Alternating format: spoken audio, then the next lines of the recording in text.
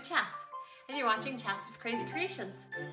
Head on over to Dollar Tree and grab some of these bins for these awesome barbecue party ideas. Start by placing a tablecloth onto your table. A great way to hold the tablecloth in place is to grab some dollar store clips and clip them around the table. Another alternative idea for a tablecloth is to grab a fitted sheet and place it onto your table. Grab a cake carrier from the dollar store. Place plates, napkins, cups, and silverware onto the cake carrier and put the lid on. Place your condiments into a muffin tin. Another little tip is to grab 2 of these lasagna pans from the dollar store. Pull them apart, fill 1/2 with ice. You can then place your condiments onto the ice and it will keep them nice and cool for your big party. Grab a Sharpie when it comes to your party cups. Make sure to have every guest put their name onto the cup. Keep those pesky bugs out of your cups. Once you fill them with a beverage of your choice, use muffin liners to put over the top of the cups. Fill an oversized container with ice and then place your drinks in it. Make your own hand wash station. Grab a drink or beverage dispenser, fill it with water, and place it on your table. Place soap and a towel near them. Grab a shower cap for this next hack. Place it over the top of a bowl to protect it from flies getting in. This is great for storage as well. Another tip, put ice in the shower cap and then place the bowl in top. It'll keep your bowls nice and cool. For this next project, I'm going to take a serrated knife and I'm going to cut this pool noodle in half.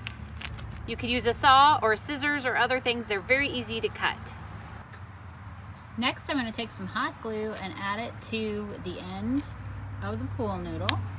And then I'm going to stick another pool noodle like so to the other side and let this cool. I repeated this to both sides, and this is the shape that I've made. Now you can use a lot of different things for this next step. I'll be using water bottles.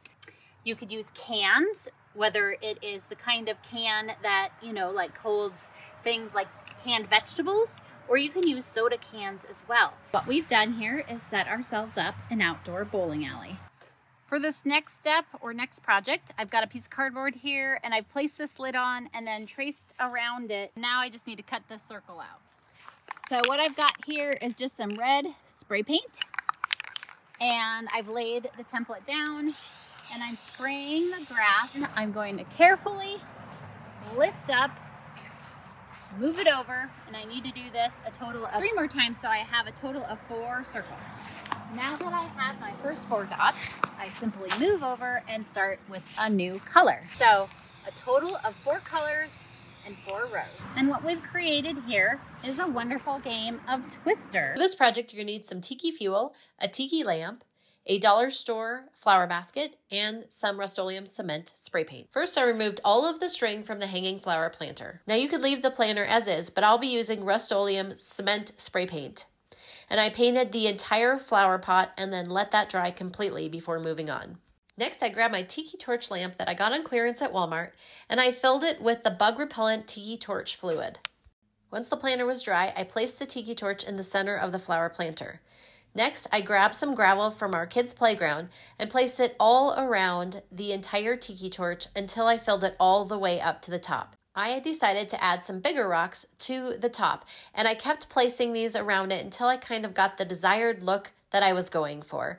You could alternatively use glass rock, crushed glass, anything that you like. To use it, simply remove the cap, grab a clicky lighter, and light your tiki torch. Now I chose a clean burning fuel that will also repel bugs while we're hanging out outside together. Now some of you may remember my terracotta pot turtles. I've got my bar of Irish Spring soap. I simply place it underneath the turtles. So I'm going to place the soap there and place the turtles right on top. And now the soap can come out from underneath. The smell is underneath there, keeping the flies and bugs away.